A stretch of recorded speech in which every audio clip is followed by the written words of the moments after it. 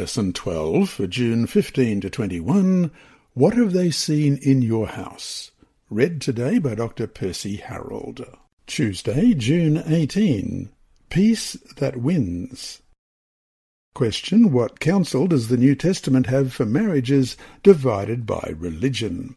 1 Corinthians 7 verses 12 to 15, But to the rest I, not the Lord, say, If any man has a wife who does not believe, and she is willing to live with him, let him not divorce her. And a woman who has a husband who does not believe, if he is willing to live with her, let her not divorce him. For the unbelieving husband is sanctified by the wife, and the unbelieving wife is sanctified by the husband. Otherwise your children would be unclean, but now they are holy. But if the believer departs, let him depart. A brother or a sister is not under bondage in such cases, but God has called us to peace.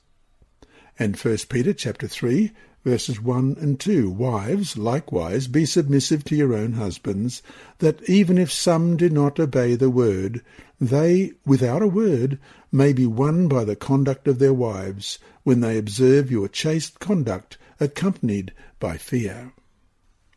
The blessing of being a Christian partner. In 1 Corinthians, Paul responds to converts' concerns that staying married to an unbelieving spouse might be offensive to God, or bring defilement upon themselves and their children. Not so, says Paul. The sacred state of marriage and its intimacies are to continue after a partner's conversion.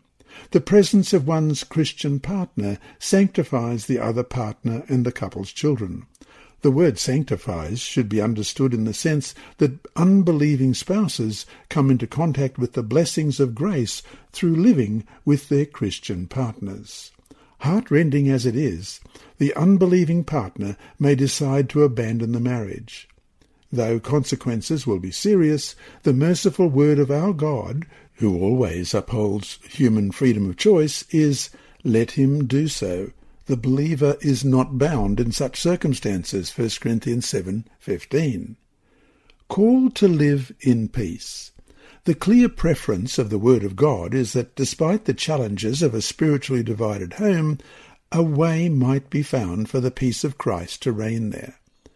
The hope is to keep the marriage intact, to give evidence of the triumph of the gospel in the midst of difficulty, and to promote the comfort of the partner with whom the believer is one flesh, though he or she be unbelieving. Question: What might be the limitations of a spouse's responsibility toward a non-believing partner? Loving kindness, unwavering fidelity, humble service, and winsome witness on the part of the believer create the greatest likelihood of winning the non-Christian spouse. Submission in a Christian marriage arises out of reverence for Christ, as we read in Ephesians 5:21, submitting to one another in the fear of God. When a spouse relates with Christian submission to an unbelieving partner, the first allegiance is always to Christ. Faithfulness to the claims of God on one's life does not require a spouse to suffer abuse at the hands of a violent partner. And so to finish today, is someone in your church struggling with an unbelieving spouse? If so, in what practical ways could you possibly help? You have been listening to a reading of the Adult Sabbath School Bible Study Guide by Dr. Percy Harold from Queensland, Australia. This service is brought to you by Hope Channel, the Sabbath School Department, and Christian Services for the Blind. Remember, God is always faithful.